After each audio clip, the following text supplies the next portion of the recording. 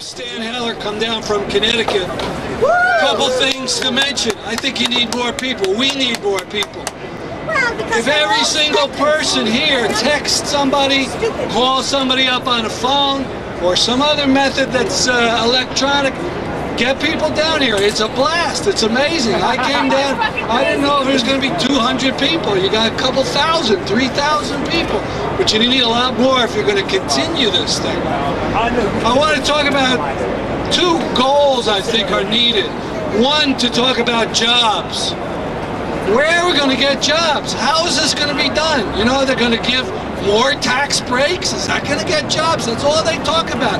Everybody's a Republican. Obama has got Republican plans. It's nonsense.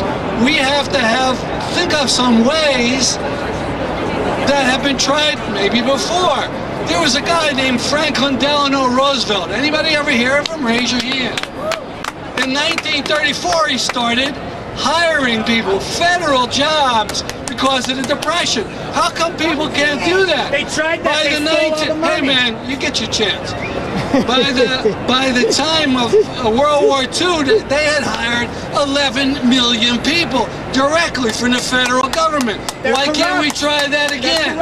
We need federal jobs. We need worker cooperatives. We got to get beyond private enterprise. We got to move into public enterprise.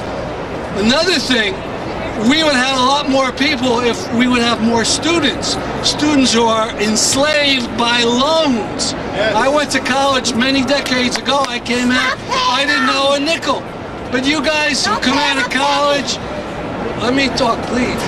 You guys come out of college $25,000, $35,000, $40,000, $50,000 in debt. We need a moratorium.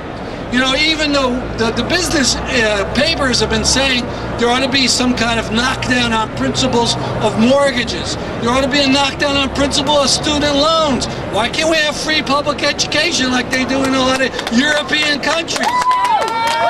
So we got to learn from other people. We got to get lots more people.